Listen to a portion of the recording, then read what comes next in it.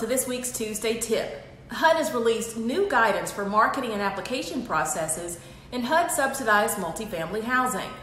As you know, HUD requires any marketing to be inclusive of all races and national origins.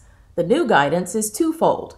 One is entitled Guidance on Compliance with Title VI of the Civil Rights Act in Marketing and Application Processing at Subsidized Multifamily Properties. The second, Implementation Sheet for HUD's Title VI guidance. Together, these two documents clarify how some of our marketing, application processes, and waitlist practices can perpetuate segregation or discriminate, which of course is a violation of the Civil Rights Act. The guidance covers quite a bit of ground, including how property owners can equitably reach potential applicants without exclusion.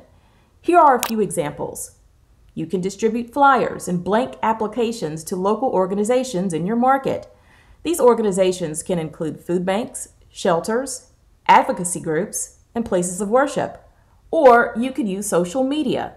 Keep in mind, however, platforms like Facebook and Twitter require authorization for special ad categories like housing. We'll cover that in next week's Tuesday Tip. In the meantime, you'll find all the documents related to HUD's new civil rights guidance on our website, navigatehousing.com. We'll see you next week.